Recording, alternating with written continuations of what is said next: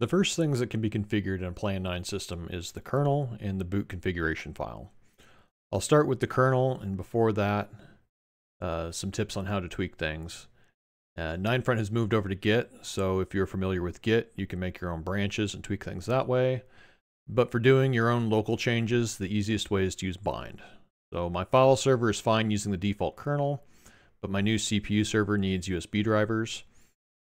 So instead of reading NVRAM off the thumb drive, NVRAM needs to be built into the kernel. And also my terminal has a Wi-Fi card that needs firmware files. To load that at boot, they also need to be included in the kernel. So rather than change the actual kernel, I'm going to make copies of the files I want to change and put them in my own directory, in my users directory here. I can then bind them before the stock kernel and build them. So I made some scripts to do that. So here's the one for building the Wi-Fi driver into the PC kernel. So I'm going to bind them before.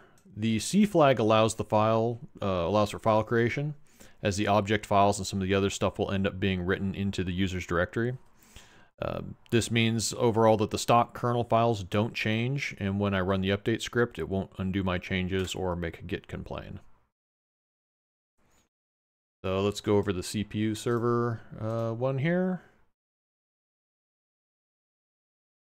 So in it, I edited the make file, and this is so that it'll output a specific file name for this kernel. And that's basically the only change I really need to put in there. I gave it its own custom configuration script.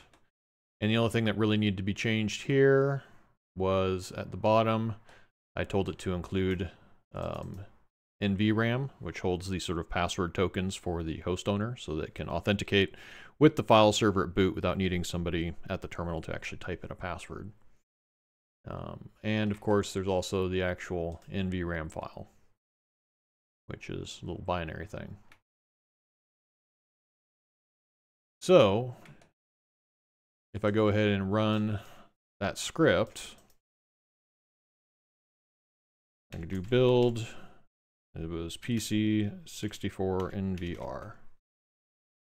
And now if I look in, or I'll just change directory there, to sys source 9 PC64.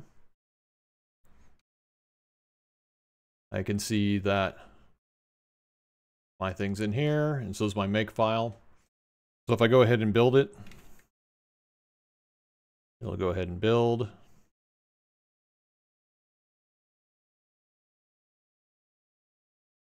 And there it's done. Now if I look at the files in here, I will see at the top here my custom kernel with the name that I wanted. So that way I can distinguish it from the standard PC or 9PC64 kernel. Now if I look in, actually I could just open it up in here. If I tell it to get and load the files, you can see that in those files actually got made in my home directory since it was mounted before the default kernel one. So I run make clean. It'll clean all that up. I can see there's nothing in this directory, and it's actually going to clean them out of this one.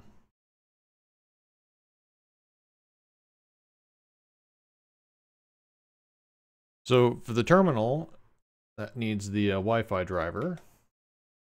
Oops, delete that. PC64 Wi-Fi. So again, I just sort of edited the make file just to give me a custom name for my kernel. And that's the only real difference. So the kernel, the background kernel configuration scripts will check in lib firmware for any firmware files, and it will build those into the kernel if they're there. I don't currently have any in there. I don't really like using it because if I put a bunch of firmwares in here, every kernel will get them. So if I put the Intel Wi-Fi firmware in here and then build a Raspberry Pi kernel, it'll pull it in.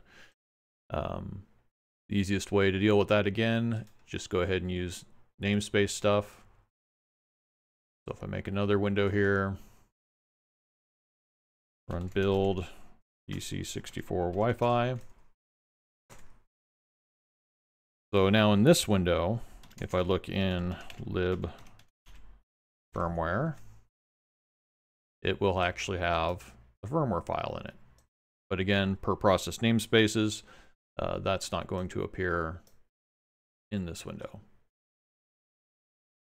And again, if I go to sys source 9 PC64,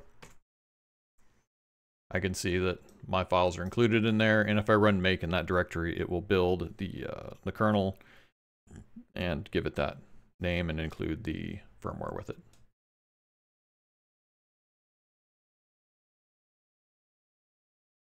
So once the kernel starts to boot, one of the first things it does is it will load the values from the Plan9.ini file. In the case of a file server or standalone terminal, this will be with the kernel on the 9FAT partition. For systems that Pixie boot, that will be in this directory, and the Plan9inis are basically named with the MAC address, but it does the same thing. So when the kernel loads, it'll read all these in. Eventually, it will go through a few processes, and all these values here will be loaded as environmental variables, which can then be seen in the env directory. So if I go and look at env, I can see things like, the VGA size gets loaded in. Let's see. So auth, there's that there. So that's where some of these things come from, is that they're actually just copied over from the Plan9.ini file.